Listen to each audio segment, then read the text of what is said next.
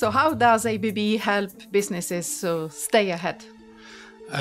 First, ABB understands the tough environment where our equipment has to work and keep working on a reliable basis.